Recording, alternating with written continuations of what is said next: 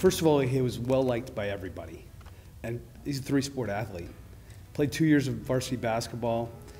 He and I met because we were both new to the football team our senior year. You know what's great about Tom? He is who he is. Doesn't worry about being cool. He's his own man and has always been. Tom and I have known each other since we're freshmen in high school, 13, 14 years old. And we have a whole lot of memories, but I think probably the biggest one I would remember he would love to debate the teachers. So Tom is one who does like to talk, but he actually sharpened his debating skills in those classes, especially with his history teacher, Irv Grant, who was, I believe at the time, going to law school and probably was getting about 4 hours of sleep and wasn't real open to a lot of debate, but he got it from Tom. We all live in the same area in Danville, Tassajara Valley, at least years ago, and it very much was in its infancy. And Tom was one who was very active in the community, much like he was active in the community here at De La Salle. And when there was buildings that needed to be built, he was there. When there was coaching jobs that needed to be done, he was there. He took that on also to St. Isidore's. And at St. Isidore's, he and Brenda were head of the Parent Association, very much behind the scenes on doubling of the school. He then brought all of that energy and direction here at De La Salle when his boys were here. So he, very instrumental, but very much behind the scenes many times. It wasn't always the tip of the spear.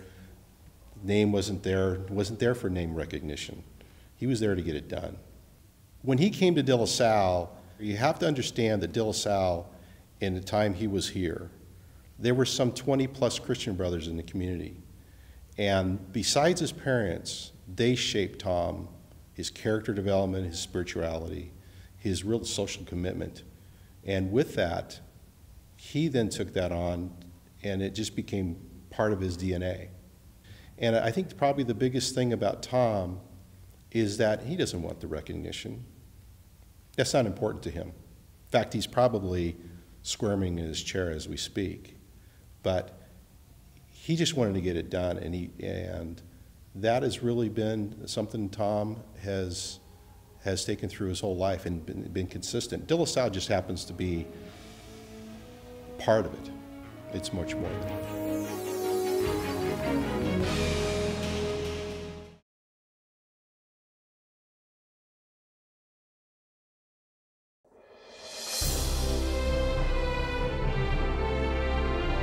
Ken is the entrepreneur, and we were sitting around, he was on the board of trustees at the time, and we were talking about building a new administration building. And of course, naturally, the bottom line is always the big question as to whether or not you're going to go ahead with any kind of project.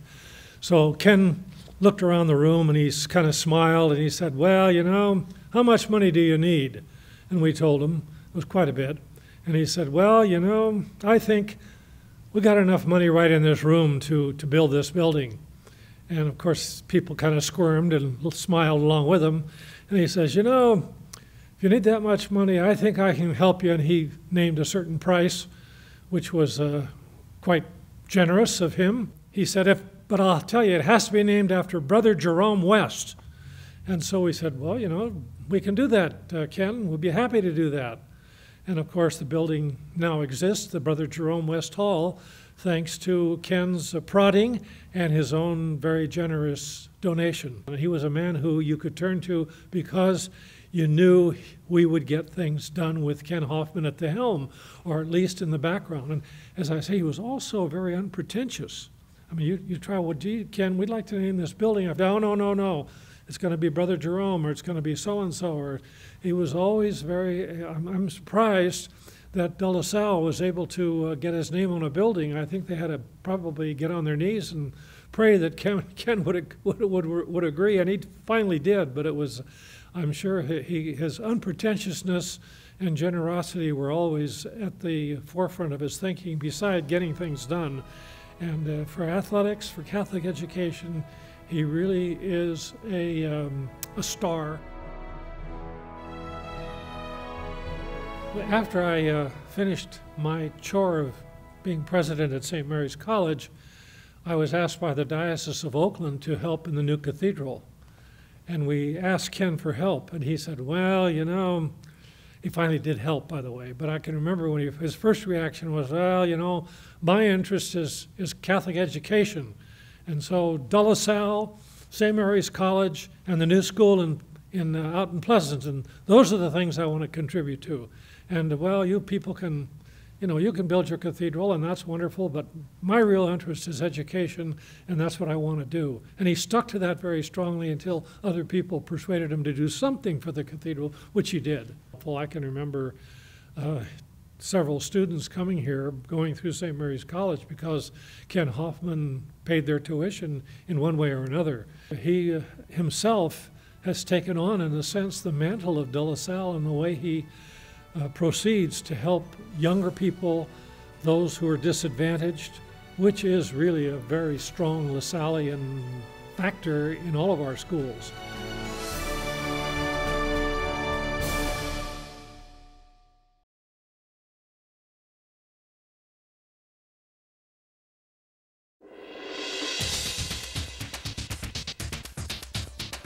And so here comes '89, and we had tremendous talent, unbelievable skills, you know, technical skills on the ball, and we had speed. And we invented the long throw-in by Dom Mazzotti. Dom would, on the sideline next to the other goal, and he would throw that ball so far into the box. We scored a few goals off of that, you know, from Dom. So that's how we built it up. And in '89, I had Tim Vest, I think. And so he was great. And his brother was a goalie backup. So that was '89. And I took more students, more athletes in '89. We normally take 16 to 18. 22 guys in '89, half seniors, or 11 seniors on the team. Strong leadership, so it was great. The first thing they did at the beginning of the season was they came up with the goal. The goal was to win NCS. There was absolutely nothing to stop them from putting that goal in. And I think a lot of that had to do with Doug, because he saw how we lost '87, so he kind of fulfilled that. You know, I could not work them any less if I wanted to, because I'll give you an example. On a Wednesday during the season, it was raining so hard at the school that Doug came to see me. I said, what do you think? I said, I'm thinking of canceling practice. He said, no, coach, I don't think we should. We don't want to get lazy.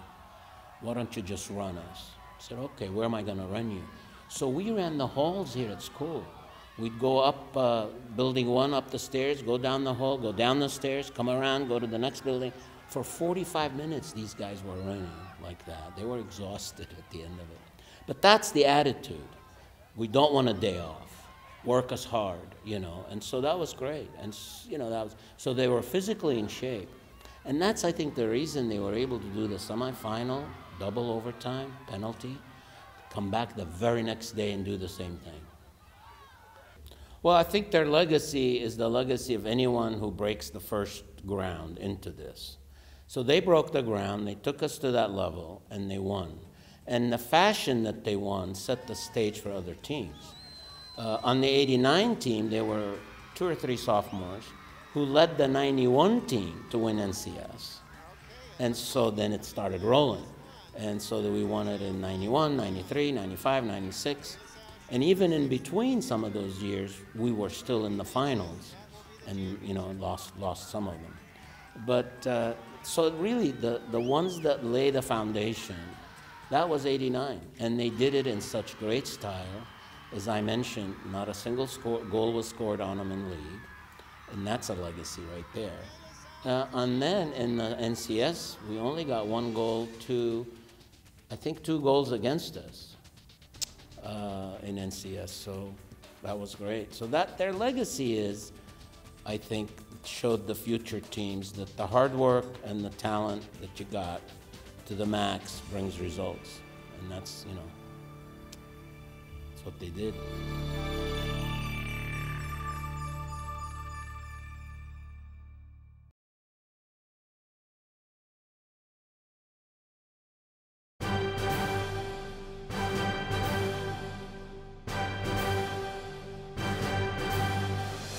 They're a special group of young men. When I came to De La Salle, I had a dream for them. Talked about trying to take it to a next level and trying to win a state title, and told them the plan, how we were going to do that. And I think in the beginning there was a little bit of resistance to it, the work ethic that it would take to try to achieve our goals. But gradually, the kids bought in, one by one. There were some lumps along the way, but everybody bought into it, and I was so happy for them because I've never seen a team come together so much. They truly were a band of brothers who really would do anything for each other. And to this day, they're still the best of friends. I remember, A.J. Cool in particular. We played St. Joe's in the semifinals, and we won the game, and A.J. had a really poor shooting night. And we won by about 16 or 17 points. And I went out to eat with my family, and I drove home that night, and I saw the gym door open, and I went in, and there's A.J. shooting threes. And I walked over and said to him, "What are you doing?" And I said, "Go home, we won." And he said, "But I'm never going to shoot like that again. I'm going to bounce back and make sure that doesn't happen again." And I think that was just sort of representative of what all those kids felt. If they had a poor game, they went out and worked harder to make sure that that wasn't going to get his feet. It was like Joe C. making the free throws. When he went to the line, that game was filled with emotion. We had the game, thought we lost the game, and they had some fouls to give at the end, and it didn't look like we could possibly win that game. And then we get fouled with 2 seconds to go, and I turned to Coach Sullivan and said, "We just won a state championship," because I knew there was no way Joe would miss those free throws, because I watched him every day shoot hundreds of free throws. And so that was the story of this team: preparation, find out what we needed to do to get better, and then each kid took it upon himself to do it. When you talk about character, I think that's been revealed in their adulthood. I love hearing from these guys. I hear from them quite a bit, and the letters that they write and the emails that they send me are quite gratifying, because they really are still state champions. They still get it, and all of them are successful. All of them are still fighting a good fight. We used to always say to each other, "Fight the good fight, there's only a few of us left." And they still write that to me. They embrace that, and I really do feel like they're champions forever in everything they do. They're still winners, and I think all those roots were forged in that state championship run. If you look at that game, everyone, 5 different guys scored, I think, at the end of the game. There was never just one guy. It was truly a team effort, and that's what, when I watched that film, I hadn't watched it in a long time, but I watched, I was just amazed how everybody shared the ball. Everyone was unselfish, making the extra shot. There was truly a sense of what's best for us. What do we need? From Connor Mueller to making a three, a huge three, Charles Brown hit a floater in the lane, Joe C. making free throws. It just, all happened pretty special. It came together. When I watch those films now, I'm so impressed with how tough they were, mentally and physically. There were so many times in the course of the season where they could have folded, but they bounced back. Starting with that loss down in LA. They just always bounced back and always gave you a little bit more, and every time you thought we were done, they always had a reservoir. They'd look in each other's eyes and just draw it out of each other. You knew something special was going to come whenever they got together and huddled up. So it really was one of the greatest thrills of my life to watch them compete and how much they loved each other and really did it the right way.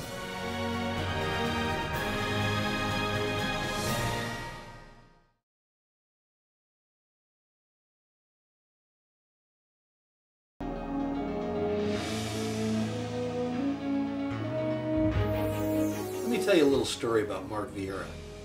Mark Vieira was a skinny little kid. When he got to De La Salle, he wasn't the stud that he became. But as he started out, he was part of a very successful group of basketball players. Started out with his core group from Queen of All Saints. Mark was a stud. He could do anything he wanted on the basketball court. Nobody could stop him. The proof of that was the success of the 1970-71 basketball season, our senior year. Mark could jump out of the gym. He could dribble the basketball. He could pass. He was an amazing talent. His success at the All-State basketball game, where he was the leading scorer, proved when he played with his peers, players that were going on to college careers and professional ranks, that he could hang with them. And Mark was one of the best that ever played in the Diablo Valley. Not many people remember Mark Vieira playing basketball at De La Salle, because most of them are dead. we go back to a simpler time, back in the late 60s, early 70s, when Mark Vieira was at his best. He may have been the best basketball player to ever come out of the Diablo Valley.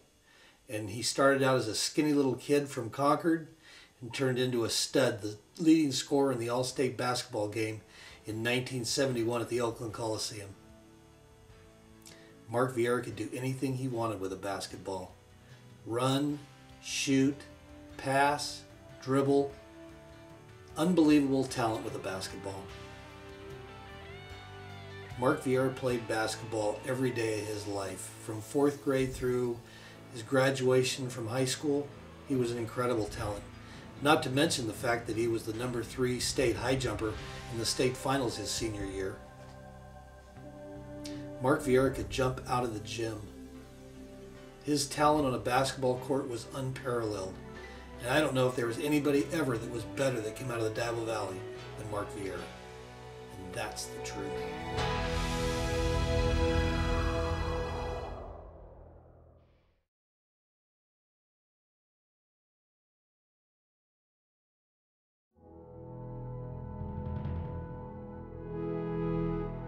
I can imagine our opponents that year in '82 watching our game film or our game tapes or scouting our games, going back to their teams or back to their offenses and saying, number 61 is going to be a fly in the ointment. And that's exactly what he was. He's small like a fly, but you could never kill him. He's a guy that ruined everything. And you sometimes get defenders that on your defenses that just single-handedly can disrupt and destroy an offense. And he was one of those guys. Played him on the center. He had tremendous speed, tremendous strength for his size. You couldn't knock him off his feet. Nobody could block him. He was so quick. And he had a huge, great nose for the football. He'd get there quick, find the ball. And he did just that. He disrupted offenses, and he would free up our linebackers, and if you tried to double team him, he could still get around some of those. But the best thing was, if they concentrated more blockers on him, it just freed up other guys to make tackles. He was critical to the success of that team. It's one of the best defenses we ever had. Patrick had a huge personality, and I think the majority of the people really liked it. He was very positive and very upbeat and happy. He never had a down day. He was always kind of like a breath of fresh air, and I enjoyed that. I thought that he'd bring a lot to practice. When practice got to be long and tedious, he was always there enjoying himself, making it kind of light and fun. He's a guy that brought fun to practice. Sometimes he could take it a little bit too far, and that's when he annoyed a few people, and he annoyed me sometimes too, but all in all, I'll take that little annoyance for what he gave. He gave our team a great spirit. He made football fun, and every team should have one. Every team should have a Patrick Oswalt. He was not only a great player, he was big in leadership and personality also. He's great to have on a team. So Pat getting Athlete of the Year when I was a freshman was pretty eye-opening. We're like, who is this guy? This is amazing. We watched him during football, and the guy just was overachieved in every possible way and did so many great things as a football player. Then he goes right into wrestling, and I don't know what his accolades were. I'm sure he's told me 100 times, but amazing wrestler. And then rolls out onto the baseball field after wrestling, takes that team to a place that they had no business being at. They beat probably the best Northern California individual team in Camp Lindo that's ever been put together. And so I just went through amazing football player, unbelievable wrestler, great hitter on the baseball field. I mean, how do you not see that he was Athlete of the Year? It's obvious that Patrick loves De La Salle, and he came back and donated a lot of his time to coaching after he got out of college and started his career in business. And he's always been a supporter. He's always been around. He's always been there encouraging our teams, holding the coaches' feet to the fire that they don't slack off, and keeping us, pushing us, making us, reminding us to work the kids hard. And he's just a great competitor. And He's a great supporter of what the school stands for and how we play football here, and that we do it with class and dignity and pride. So he was everything. He got everything out of this school he was supposed to get out of. And he pays it back. He has never forgotten us. He's never abandoned De La Salle. He'll be here for this school through the duration.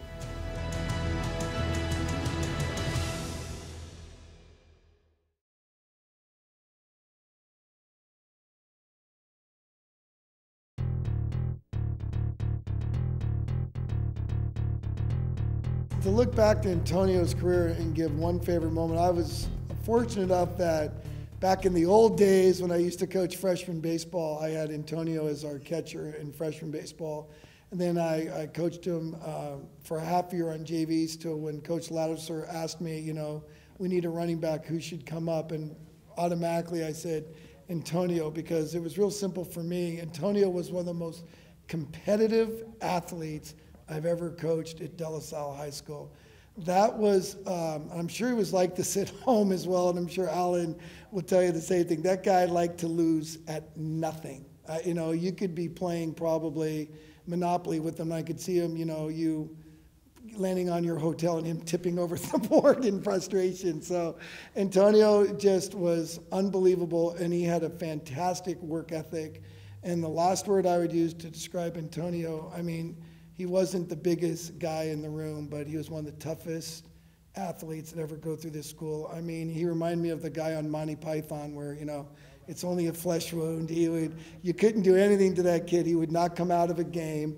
You'd have to literally drag him off a field to come out. It was unbelievable, his competitive spirit. Jim Harbaugh from the San Francisco 49ers has a saying that he uses to describe some of his most determined athletes. He says he's as tough as a $2 steak. And I think that quote or that description aptly describes Antonio. He's one of the toughest players, one of the toughest kids we've ever coached here at De La Salle. He's the first back, I think, to rush for over 1,400 yards. He set a standard for our younger athletes coming up in the program to emulate, to follow. And he was the first one, and he started a legacy, I think, that really reaches into how we play today. You know, it started with him, the way he ran, his determination. Antonio, his best asset, I think, was bouncing off tacklers, getting the hard yardage, the second efforts, and I think he gained probably most of his yardage after he was hit by the initial tackler. So he's the guy we look at as the first. And from there, it probably went to Russell Lawson and Greg Prawn, and then you have so many great backs that come after him that were in his mold. And Salim Mohammed, Maurice Jones-Drew, Patrick Walsh, Lucas Dunn. De La Salle has a real rich tradition of runners here. And when I think of all the great runners we had at our school, and there's many more, Antonio was the first, and he's the one that set the standard. The kind of neat thing that I really like about Antonio, he's probably the first guy that would say, I don't belong in the Hall of Fame. What did I do? I didn't do anything special. And that's kind of like what makes him a Hall of Famer. I mean, he saw what he did as his job. He was supposed to do those good things. He was supposed to make those tough runs. And if he wasn't doing it, then he wasn't doing his job. So his standard of excellence, it's kind of strange that, you know, it doesn't seem like he feels like he reached his potential.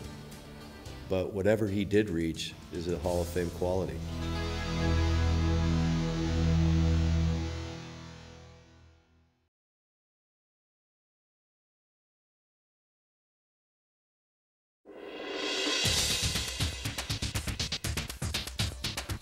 The thing I remember about Doug Ryan is this: it's one of my favorite all-time football stories. And the year before, we had a soccer player as our kicker. And he had some good skills as a soccer player, but unfortunately he had a girlfriend that he would fight with almost on a daily basis, before practice especially. And sometimes she would come out to the field and they would have to talk it out there. And Coach Lattiser was getting a little perturbed about that. So at the end of the year, and we're talking about next year, one of his rules he set down was no soccer players on the team. Find a kicker that's playing. I said, okay, no problem. Well, in the offseason, Doug came up to me and said, that he was a soccer player, introduced himself. And as soon as he said soccer player, I went, uh-oh. But he said, his dad thought it'd be a good idea if he gave kicking a try to give him more options for college. And I said, well, I'll let you come out during spring football and let's just see, how you kick and we'll go from there. But I go, no promises. And I mentioned that we had some problems the year before, and he even said, yeah, I know, but I'm not like that, I swear to God. And it's like, okay, no problem. So Doug came out for the first day of spring. We were doing, I was running, at that time I was coaching receivers and DBs, so I didn't have any time with him. But towards the end of practice, he had been warming up, and I just told him, okay, put the ball on the tee. I go back up about like 10 yards and just run and kick it. Let me see, what kind of leg strength you have. So he did that, and he kicked the ball like 70 yards. And I went, okay, I think we can work with you. So I went to Coach Lattiser and said, I know that, you don't like, the soccer player wasn't really working out last year. I go, but this is a really good kid, I think, and he's got a great leg. And Coach Ladd says, well, if you're fine with it, I'm fine with it. So Doug, became our kicker, and it's awesome because, he really got to show his skills on kickoffs and PATs, because that's what he did most of the time. He just boomed balls in deep in the end zone. He showed that he had a great leg.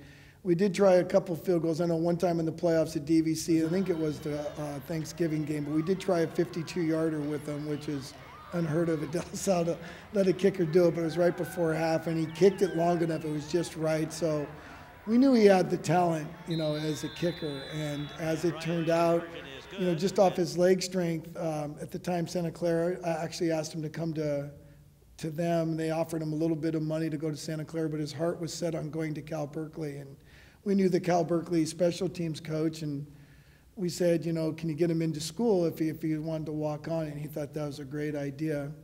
And so he did. He got him into Cal, and he walked on.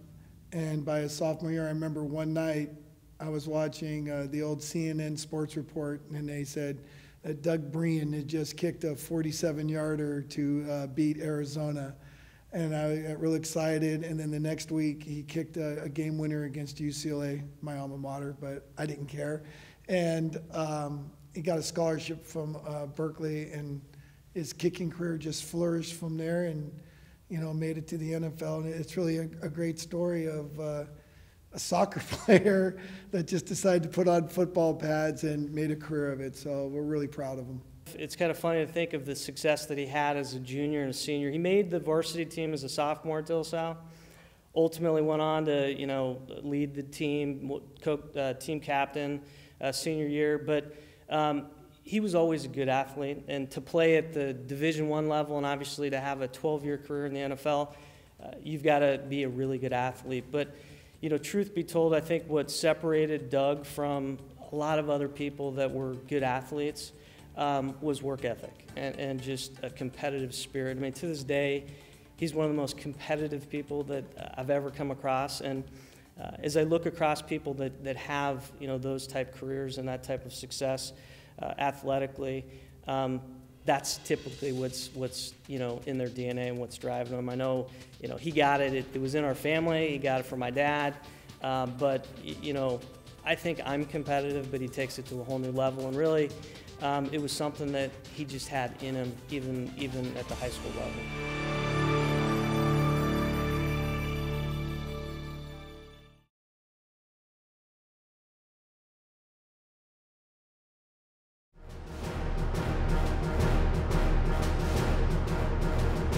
He was part of a group that I think that year there were 17 seniors on the varsity team, and they were all tight. And we always talk about brotherhood here, and that was one of the first groups that I had the opportunity to coach, that those guys all took care of each other. I mean, if some guy was not coming to practice on time, 17 guys would ride him. And if one guy wasn't showing up to run off season, 17 guys are all over him. And Tom was kind of one of the 3 or 4 main leaders of that crew. And I remember all that group really well, but he's one of the guys who's come back over the years and really tried to continue to make a positive influence on the school and the program. In water polo, he was the central figure. I mean, he's our center, 2-meter guy. And basically everything tried to flow around him. He got hammered by every other team's, best player, and then typically because he was such a stellar athlete, they would drop 2-3 guys on him. And but we tried to run most of our offense through him. And he had a rare ability to be able to play pretty much anywhere. I mean, we can play him outside, we can play him inside, but he was most dominant inside, so we used him there. I think while Tom was a real good player here, I think he was second team, third team All-American, which is a huge accolade, but he went on to get better and better.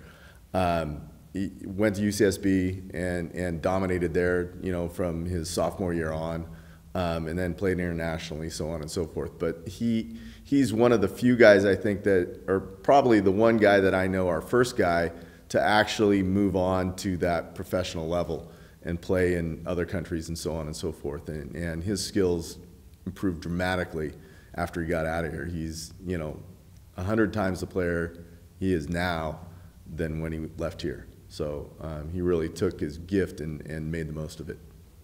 Tommy was not a distance guy. He did not like chasing the black line all day long, but he was more of a sprinter type guy, 50, 100, and he was a get pumped quick, get out, get it done, and perform that way. So he did most of his damage in all the sprint areas and in the short relays.